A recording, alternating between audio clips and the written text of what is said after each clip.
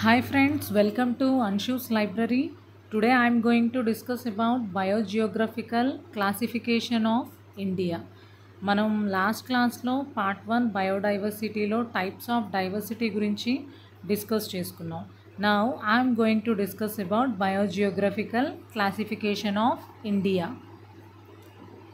We know that India has different types of climatic conditions and topography which is vary from area to area. So it shows some variation in flora and fauna distribution.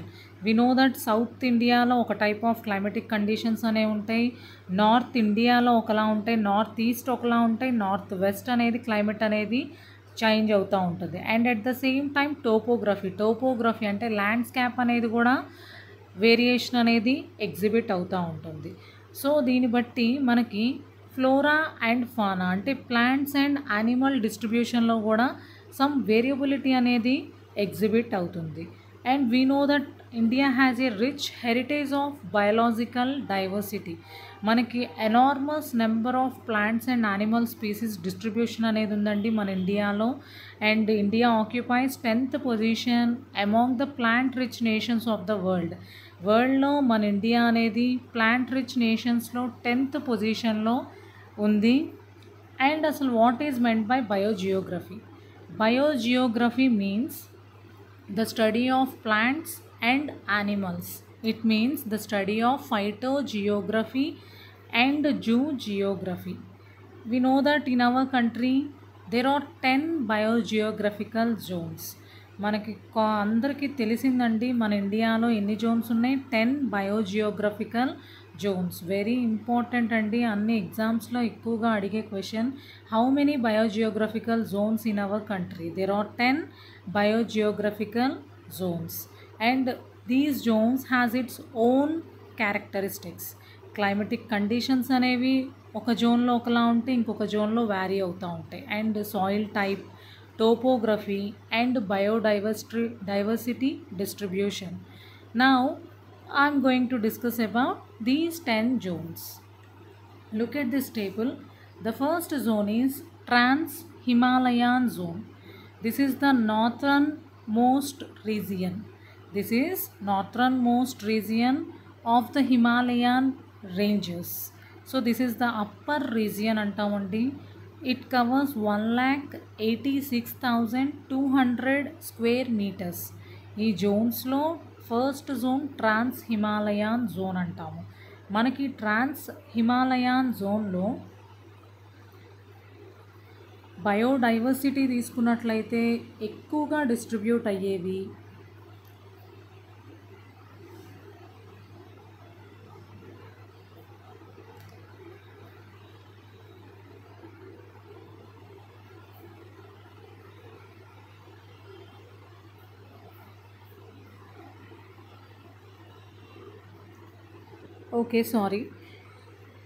Look at this table. Trans-Himalayan zone. మనకి ఇక్కడ ఎక్కువగా ఉండే biotic components తీసుకున్నట్లయితే ఎక్కువగా మనకి snow leopards ఉంటాయి. And అలాగే birds, migratory birds అనేవి ఎక్కువగా డిస్ట్రిబ్యూట్ అవుతూ ఉంటాయి. అండ్ అలాగే wild sheeps,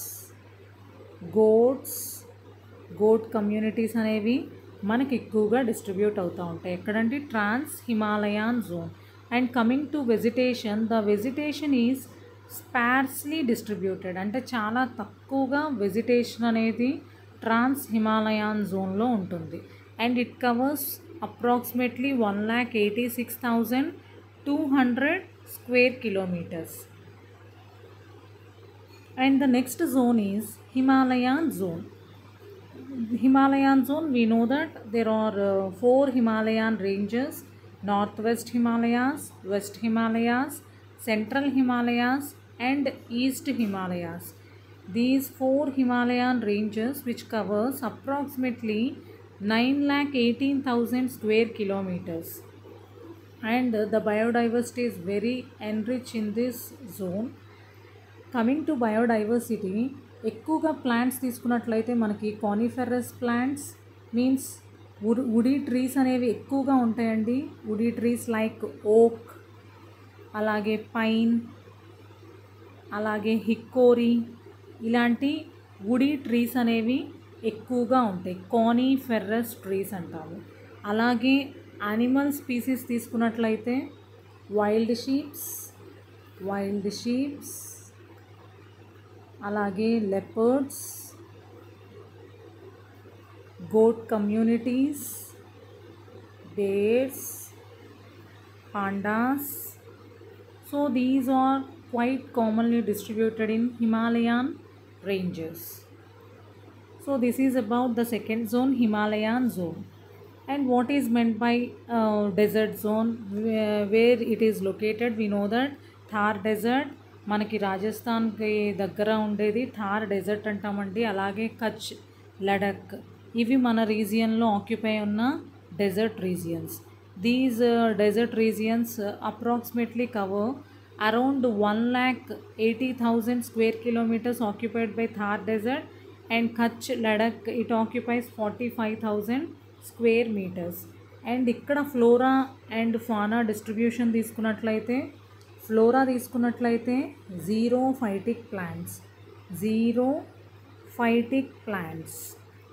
జీరోఫైటిక్ plants like date palms, ఖర్జూరం అంటాం కదా, డేట్ పామ్స్, అకేషియా, జిజిఫర్స్, ఇలాంటి కొన్ని జీరోఫైటిక్ ప్లాంట్స్ అనేవి డెజర్ట్లో గ్రోన్ అవుతూ ఉంటాయి. And coming to fauna, animals తీసుకున్నట్లయితే ఎక్కువగా క్యామిల్స్, వైల్డ్ యాస్, అండ్ అలాగే ఎక్కువగా స్నేక్స్, డెజర్ట్ స్నేక్స్, ఈగల్స్, ఇలాంటివి ఎక్కువగా మనకి డెజర్ట్ జోన్లో డిస్ట్రిబ్యూట్ అవుతూ ఉంటాయి. So these are 3 zones: trans Himalayan, Himalayan and dessert zone. And the next one is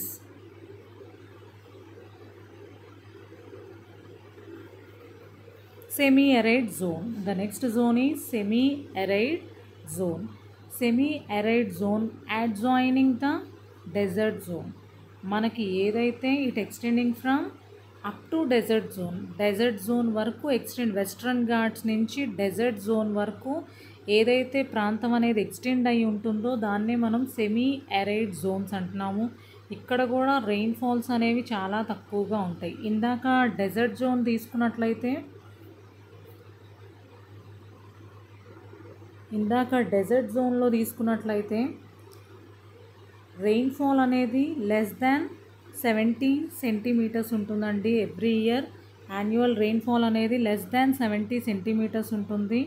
అదే గనక సెమీ అరైడ్ జోన్ తీసుకున్నట్లయితే అప్రాక్సిమేట్గా 100 to 150 సెంటీమీటర్స్ రెయిన్ఫాల్ అనేది ఉంటుంది.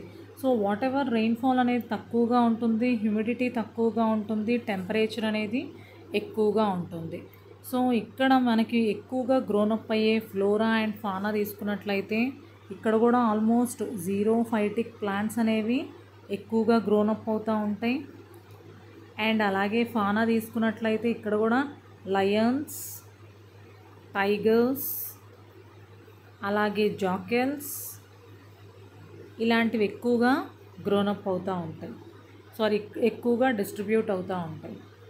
And coming to the next zone, western Ghats అనగానే వి నో దట్ అండి, they are extending from Maharashtra, Konkan region of Maharashtra to which are extending up to Malabar coast of Kerala. So Kerala వరకు extend అయి ఉండే rich biodiversity ఉండేవి western Ghats. So ఇవి Malabar Coast అనేది మనకు అప్రాక్సిమేట్గా 59,700 స్క్వేర్ మీటర్స్ ఆక్యుపై చేసి ఉంటుంది. అదే వెస్ట్రన్ ఘాట్ మౌంటైన్స్ ఏవైతే ఉన్నాయో అవి అప్రాక్సిమేట్గా 99,300 స్క్వేర్ మీటర్స్ ఏరియాని ఆక్యుపై చేసి ఉంటాయి. అండ్ ఇక్కడ బయోడైవర్సిటీ తీసుకున్నట్లయితే ఫ్లోరా అనేది మనకి ఎక్కువగా బనానా, మ్యాంగో, సిట్రస్, పెప్పర్, ఇలాంటివి ఎక్కువగా డిస్ట్రిబ్యూట్ అయ్యే flora. And coming to animals తీసుకున్నట్లయితే ఎక్కువగా reptiles, different type of reptiles అనేవి, అంటే డిఫరెంట్ వెరైటీ ఆఫ్ స్నేక్స్ అనేవి మనకి ఇక్కడ ఈ రీజియన్లోనే ఎక్కువగా డిస్ట్రిబ్యూట్ అవుతూ ఉంటాయి. సో వాట్ ఎవర్ ఇంకా లయన్స్, టైగర్స్ ఇవన్నీ కూడా క్వైట్ కామన్గా దట్టమైన అడవుల్లో డిస్ట్రిబ్యూషన్ అనేది ఉంటుంది. So that is about Western Ghats. And coming to the next one, Deccan Peninsula, Deccan Plateau అంటాము. And we know that this is the central region of the our nation. And మనకి దాదాపు 8 states అనేవి Deccan ప్లేట్యూలో cover అయి ఉంటాయండి. అవి మెయిన్గా Maharashtra, Madhya Pradesh, Karnataka, Kerala, Tamil Nadu, Andhra Pradesh, Telangana and Orissa. So these are the 8 states which cover in Deccan peninsular region. So ఇక్కడ మనకి ఇవన్నీ కూడా కలిపి అప్రాక్సిమేట్గా దాదాపు దిస్ ఈజ్ ద లార్జెస్ట్ జోన్గా మనం చెప్పుకోవచ్చు అండి. డెక్కన్ ప్లేట్యూలో కూడా సెంట్రల్ ప్లేట్యూ, ఈస్టర్న్ ప్లేట్యూ, చోటా నాగ్పూర్, ఈస్టర్న్ హైలాండ్స్ ఇవన్నీ కూడా అప్రాక్సిమేట్గా ఇక్కడ మనం స్క్వేర్ మీటర్స్ చెప్పాం కదా, 3,78,000 అండ్ అలాగే 3,41,000 స్క్వేర్ మీటర్స్. సో ఇలా మనకి అప్రాక్సిమేట్గా ఆక్యుపై ఉంటాయి. అండ్ ఇక్కడ డిస్ట్రిబ్యూట్ అయ్యే ఫ్లోరా తీసుకున్నట్లయితే మనకి ఎక్కువగా మెడిసినల్ ప్లాంట్స్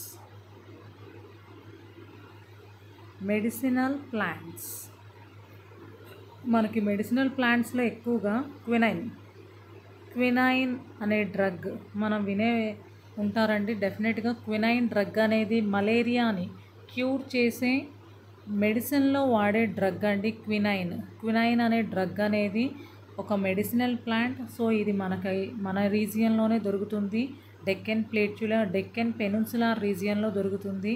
అండ్ అలాగే చించోనా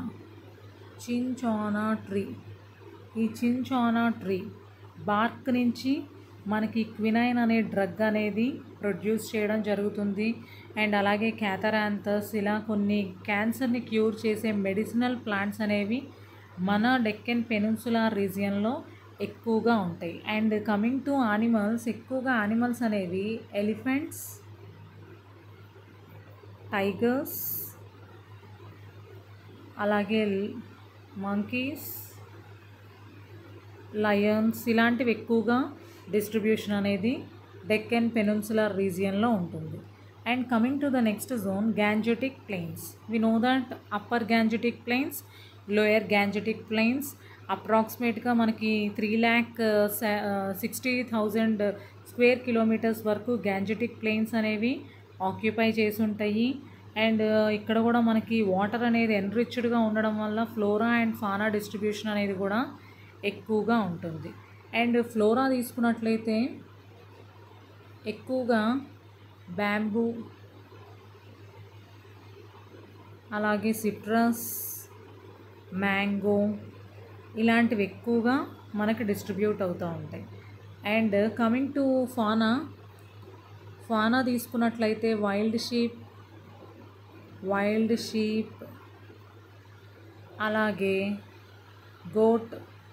ఈ గోట్లో కూడా స్పాటెడ్ డీర్స్ అంటామండి, స్పాటెడ్ డీర్స్, గోట్ కమ్యూనిటీస్ ఇలాంటివి ఎక్కువగా కూడా మనకి గ్యాంజెటిక్ ప్లెయిన్స్లో డిస్ట్రిబ్యూషన్ అనేది ఉంటుంది.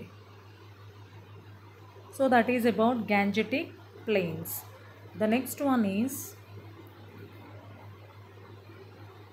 North east India zone.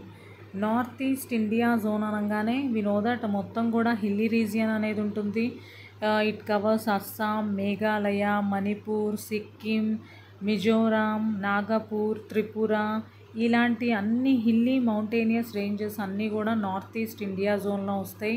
And which are rich in biodiversity. Flora and fauna distribution అనేది చాలా ఎన్రిచ్డ్గా ఉంటుంది. ఇక్కడ ఎక్కువగా డిస్ట్రిబ్యూట్ అయ్యే ఫ్లోరా తీసుకున్నట్లయితే మనకి Jack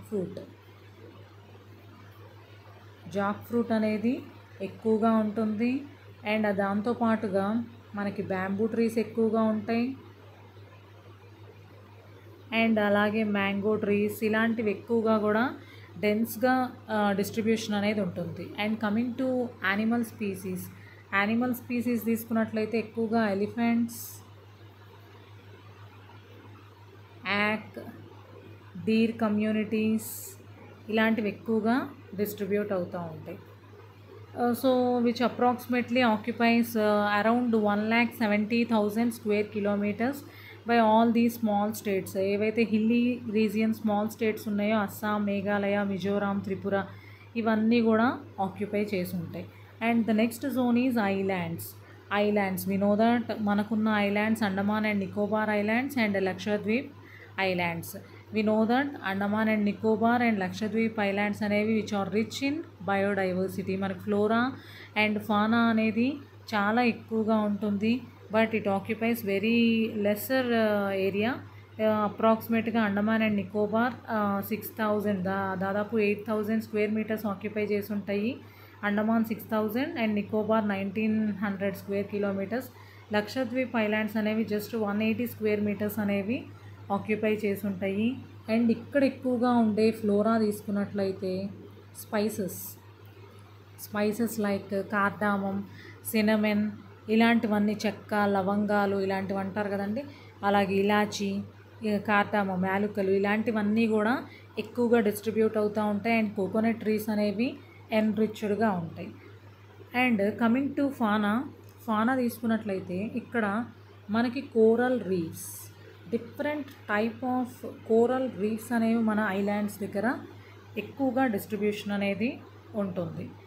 so this is about islands. And finally the last one is Coast. We know that మన ఇండియాలో అప్రాక్సిమేట్గా కోస్టల్ లైన్ ఏరియా అనేది వెస్ట్ కోస్ట్, ఈస్ట్ కోస్ట్ దాదాపు 13,000 స్క్వేర్ మీటర్స్ ఏరియా అనేది మనకి కోస్టల్ లైన్ అనేది ఉంది.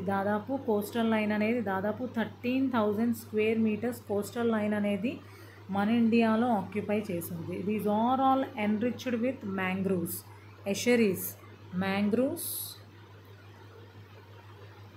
అలాగే ఎషరీస్ అంటేనే మనకి బయోడైవర్సిటీ అనేది ఎన్రిచ్డ్గా ఉంటుంది. And specially endemic